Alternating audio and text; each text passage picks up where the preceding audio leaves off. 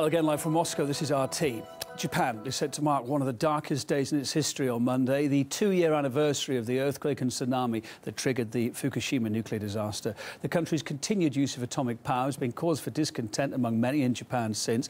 Matthew Makowski is a nuclear security expert and visiting research fellow at the University of London. I'm very pleased to say he's on the line now. Hi, Matthew. Good evening to you. Why is Prime Minister Shinzo Abe, on the face of it, keen to restart reactors against so much public pressure?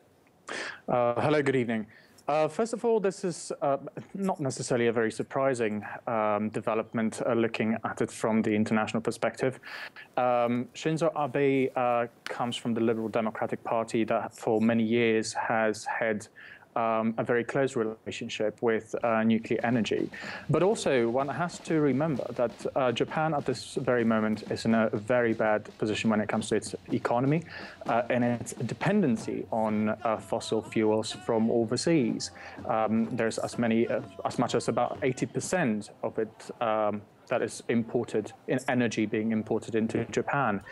It's arguably the world's largest importer of LNG gas, second largest importer of coal, and third largest importer of oil. So this is definitely, from an energy security perspective, a very uncomfortable position, so it's understandable. And of course, Matthew, it's $1 billion business as well, isn't it? I mean, how much say do the people behind these plants, or how much sway do the people behind these plants have with the government? Yes, as I mentioned already, the relationship between the Liberal Democratic Party and the nuclear energy companies is long-standing. We have about 60 years history of that relationship and 60 years of atomic energy use in Japan. But at the same time, we have to remember that dependency on oil from overseas is certainly a very, very dangerous game. And we can just have a look at what happened last year. During summer 2012, there were power breakages in Tokyo. The cost of energy in Tokyo alone rose by about 8.5%. And the figures that have been created recently by the Institute of Energy Economics of Japan estimate that as much as around 420,000 jobs could be cut if Japan was to phase out all its nuclear energy. What about the other big mess here, the contamination? Fukushima residents are threatening to sue. They're saying not enough has been done. Why hasn't more been done in 2 years to clean up the area? Even today now we're hearing that the Fukushima power plant itself is going to take another 4 years to make flood-proof before they can even start to remove the contamination. This is going on longer than people thought, isn't it?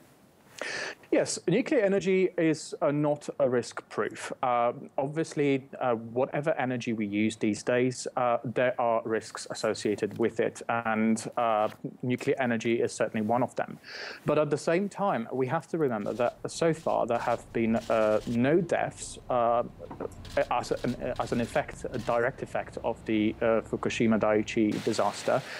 It's estimated that about 0 to 100 deaths could be expected as in terms of the exposure that was created. But if we look at the history of nuclear energy worldwide, we're talking about 60, 70 years of nuclear energy, and so far we've only had 3. Yeah, but you say only. The problem is when it goes wrong, it goes badly wrong. That's the issue, isn't it? Before you go, we've got you on the line, Matthew. TEPCO was coming in for some heavy criticism at the time, the way it handled it. It was slow to handle it. It didn't come out with enough information. It's interesting, isn't it, that Japanese atomic corporations still enjoy liability protection when it comes to stuff like a meltdown, the worst disaster you can think of, I guess. And that protection still continues to this day, doesn't it? So it begs the question, are they maybe as concerned as they should be about ultimately protecting the public against something like a meltdown? Yes, as I mentioned, there are risks, and yes, there can be deaths associated to it. But even if we look at, for instance, Chernobyl disaster, there were only about 80 direct deaths.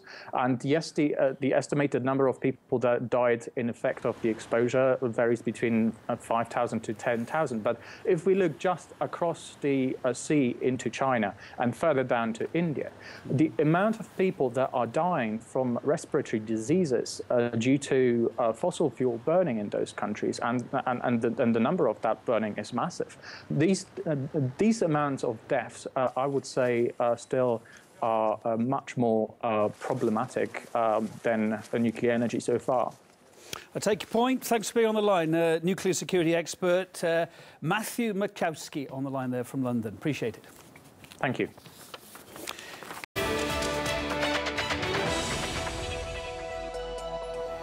Hello again, live from Moscow. This is RT. Japan is set to mark one of the darkest days in its history on Monday, the 2-year anniversary of the earthquake and tsunami that triggered the Fukushima nuclear disaster. The country's continued use of atomic power has been cause for discontent among many in Japan since. Matthew Makowski is a nuclear security expert and visiting research fellow at the University of London. I'm very pleased to say he's on the line now. Hi, Matthew. Good evening to you. Why is Prime Minister Shinzo Abe, on the face of it, keen to restart reactors against so much public pressure?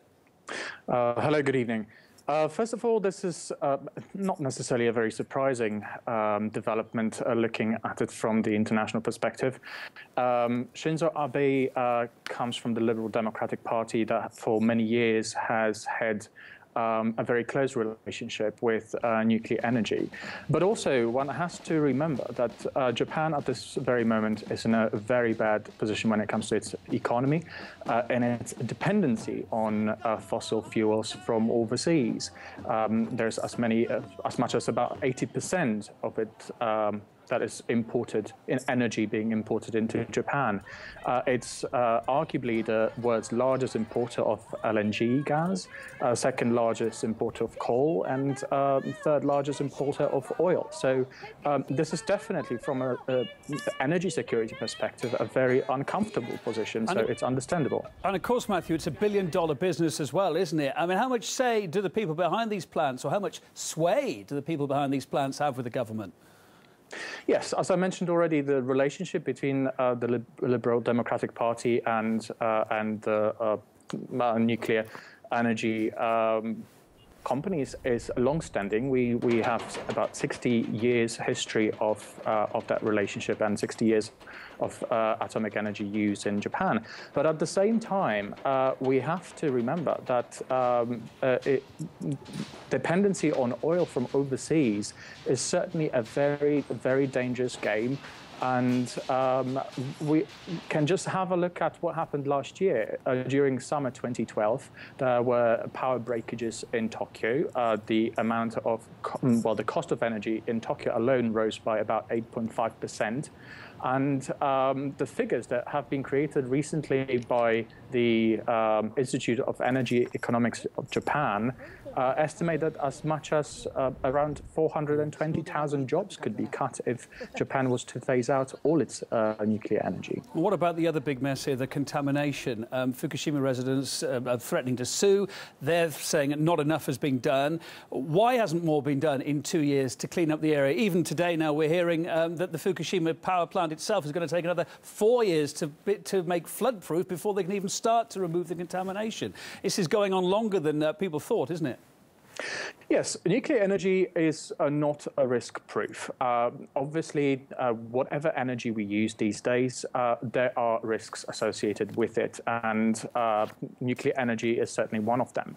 But at the same time, we have to remember that so far there have been no deaths as an effect, a direct effect of the Fukushima Daiichi disaster.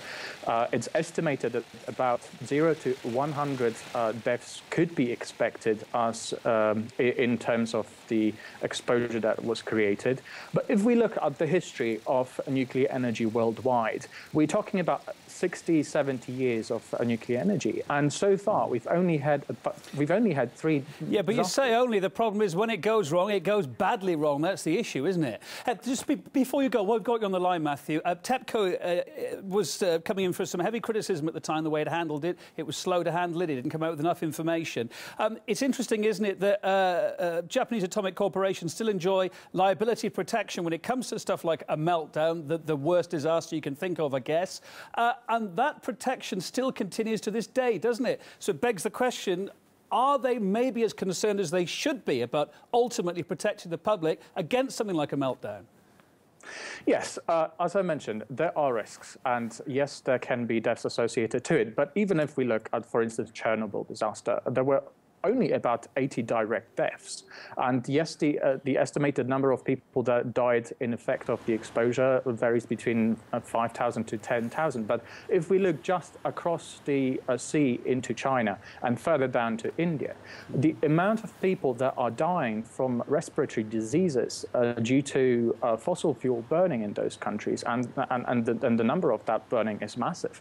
These amounts of deaths, I would say, still are much more problematic than the nuclear energy so far. I take your point. Thanks for being on the line. Nuclear security expert Matthew Makowski on the line there from London. Appreciate it. Thank you.